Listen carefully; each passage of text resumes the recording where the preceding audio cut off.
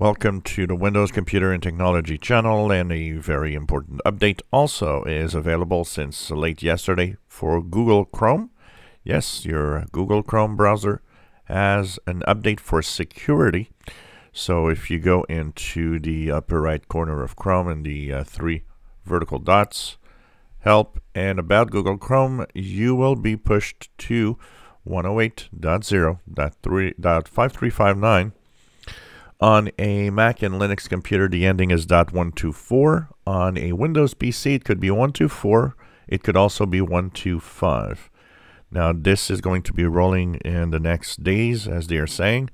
It fixes 8 security flaws that are of high severity, a lot of them of high severity.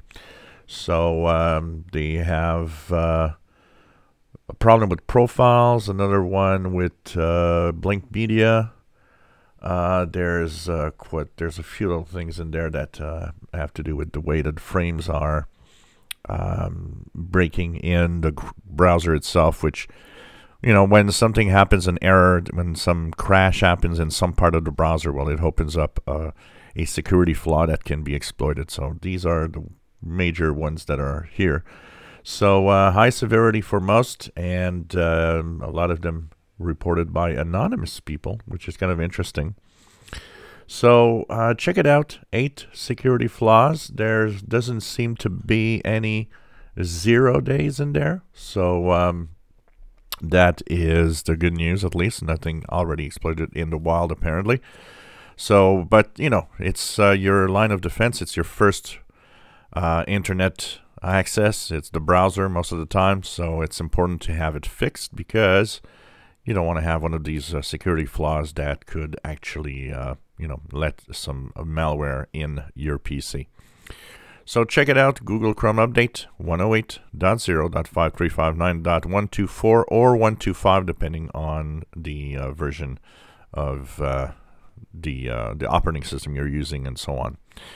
So check it out. It's available now. It will be rolling out in the next few days. Once again, it does it automatically for most people, even if you don't do anything.